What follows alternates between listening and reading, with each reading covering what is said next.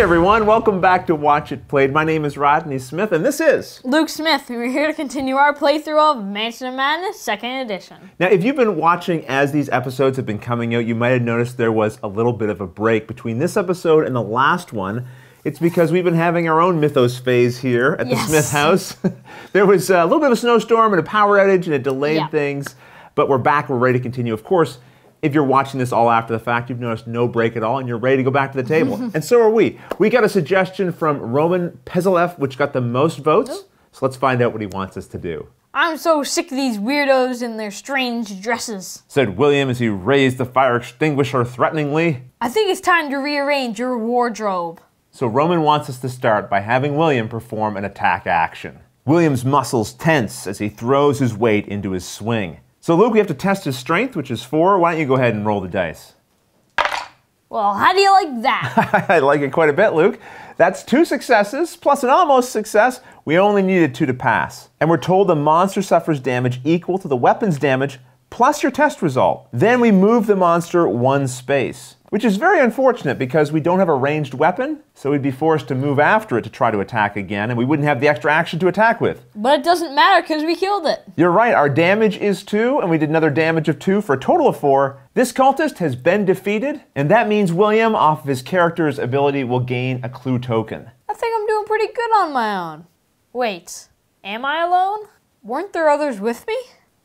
An old man and a woman?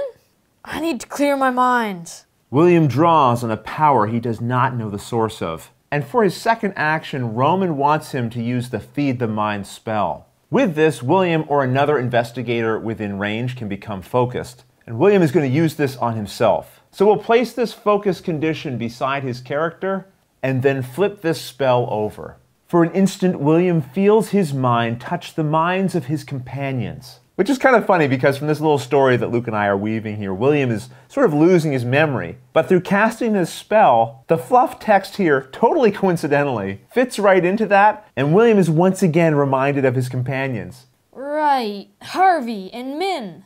Yeah, I remember. They're both in this mansion too.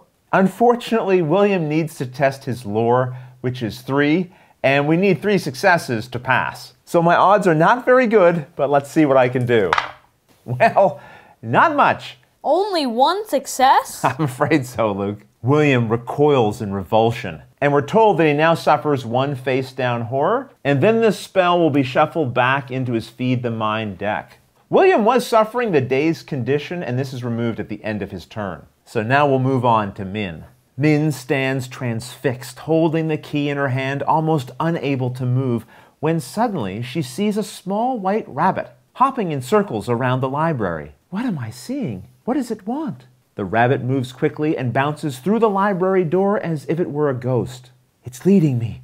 It's leading me where I need to go. Min exits the library, and in her rush, she runs straight into William. Min, where are you going? Oh, William, did you see a rabbit? Min realizes how foolish she sounds as she asks the question. There is no rabbit, Min. Do you feel all right? You look shaken. As if seeing her friend has brought her back to her senses, Min says aloud, William, I don't know what it is. It's this house. I just haven't been myself. I know what you mean. I felt the same way.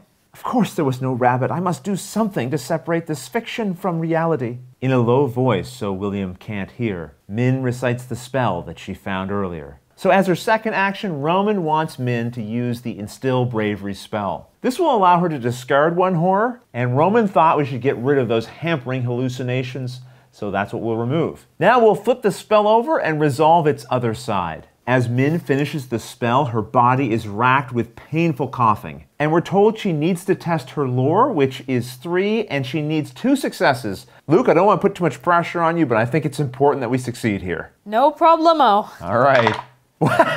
No problemo is right. Oh, boom. That was an understatement. Total success. Which is great because it means there's no additional effect. Otherwise, we would have had to suffer 1 face-down damage. And that ends Min's turn. Something isn't right. I can feel it in my old bones. Moving faster than you might expect from an older gentleman, Harvey bounds from the office, through the library, and into the hallway. Ah, good, you're both here. I worry we're running out of time. Come with me and quickly. But Harvey moves so fast they can't even keep up with him. And that ends the investigator's phase. As we enter the mythos phase, we're told that when the scream begins, the investigators believe it to be a human being crying out in fear. But by the time the last echoes die, they can only conclude it is some sort of wild beast, far closer than they would like. And we're told each investigator suffers one face-down horror, which I'll distribute to them now. Well, aside from each investigator taking an additional horror, I feel like we got off of the hook pretty easy on that mythos phase. Really, it could have been worse. We didn't get any new monsters to fight or slow us down. We got nothing but the hallway ahead of us, which is important, right? Because we are running out of time. We need to go. I think so. I have a feeling whatever nefarious schemes that these cultists are up to, they're not going to give us all the time in the world to track them down and find them. So it looks like there's only really one direction to go, but we do have 2 doors. Yeah. So which one do we explore? I guess we'll be turning that over to you guys to help us decide. In the comments below, let us know what you want us to do. If you like what someone says, give them a thumbs up. If you don't like it, then propose your own suggestion. Maybe someone will vote for that. Whichever one gets the most votes, that's what we'll come back and do. But until the next episode, thanks for watching.